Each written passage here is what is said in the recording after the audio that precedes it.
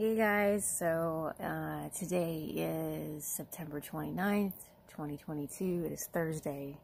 I don't know if you saw it or not on my fan sites, but there's a old video diary that I uploaded so you guys can check that out and see what was going on in my life like 10 years ago in like 2012. What was your life like 10 years ago, you know? Where were you thinking you would be in 10 years? This is not where I thought I would be.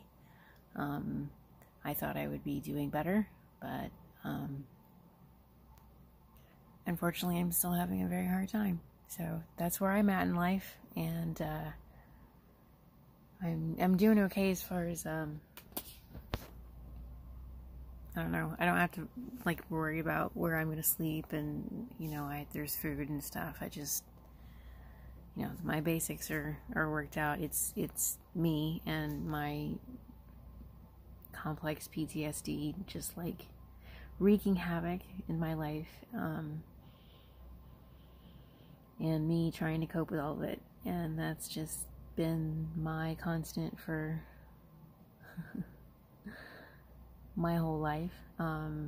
Admittedly, in the last 8 years, when I decided to heal full time, and now I'm trying to get back to work, and I'm trying to like do things for myself, and it's just really tough. And today's a really tough day. So I was trying to distract myself with like making little goofy videos and whatever, and then sometimes that's annoying because I'm like, that just makes people think I'm okay. They just think, oh yeah, look, she's creating content, she must be fine. And I'm like, no, I'm not fine. Anyway, today's been a crap day. It's been a crap week. It's been a crap year for me. Like, this year's been hard.